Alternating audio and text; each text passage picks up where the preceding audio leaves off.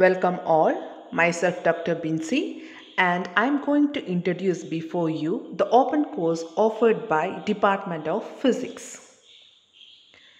The paper title is Physics in Daily Life with paper code PH5OPT02.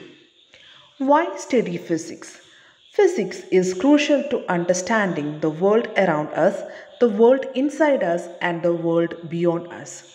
It is the most basic and fundamental science. Physics challenges our imaginations with concepts like relativity and string theory, and it leads to great discoveries like computers and lasers that lead to technologies which change our lives, from healing joints to curing cancer to developing sustainable energy solutions. Physics encompasses the study of the universe from the largest galaxies to the smallest subatomic particles. Moreover, it's the basic of many other sciences, including chemistry, oceanography, seismology, and astronomy. Objective: to familiarize the students how physics extends well into our everyday life, describing the motion, forces, and energy of ordinary experience. In actions such as walking, driving a car, or using a phone, physics is at work. For everyday living, all the technologies we might take for granted exploit the rules of physics. The outline of this course includes 3 modules with 2 units each. Module 1 consists of units light, Module 2 motion, electricity, and finally Module 3 matter and energy, universe. Moving on to Module 1, Unit 1, units. This section is about the use of units in physics. Physics is a quantitative subject. By this, I mean to say that we cannot study physics without using numbers and units to represent physical quantities.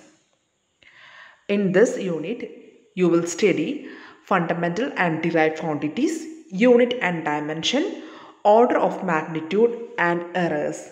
The main purpose of error analysis is to check whether the result of experiment agrees with a theoretical prediction or results from other experiments or not.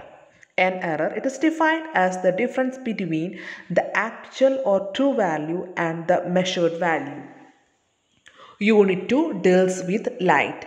In this unit, the student will learn basic concept of light and its properties such as reflection, refraction, diffraction, interference, scattering, total internal reflection, etc.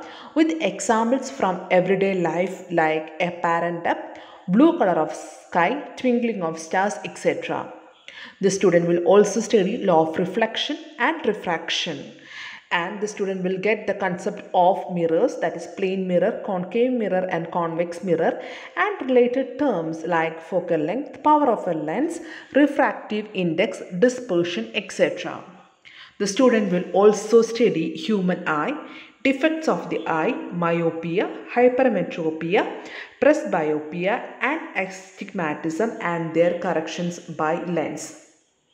Moving on to Module 2, Unit 3, Motion. In this, the student will study velocity, acceleration, momentum, idea of inertia, and the 3 laws of motion. Then the student will study Newton's law of gravitation, acceleration due to gravity, difference between mass and weight, apparent weight, weightlessness with examples. The student will also study rotational motion, moment of inertia, torque, centripetal and centrifugal acceleration with examples like banking of curves, centrifugal pump, roller coasters, etc. Then Unit 4, Electricity.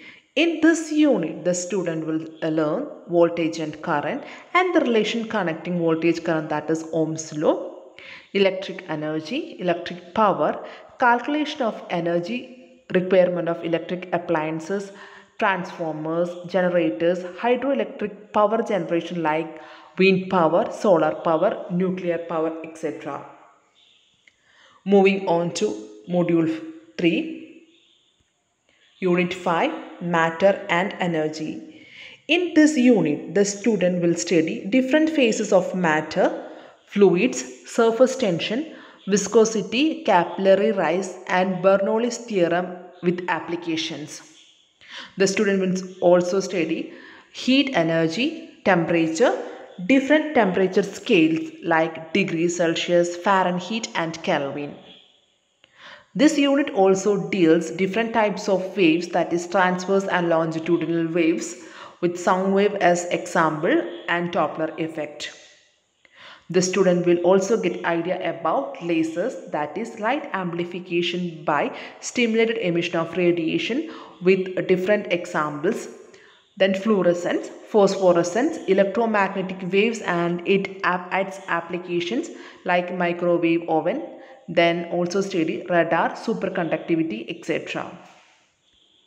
Unit 6, Universe. This is the final unit.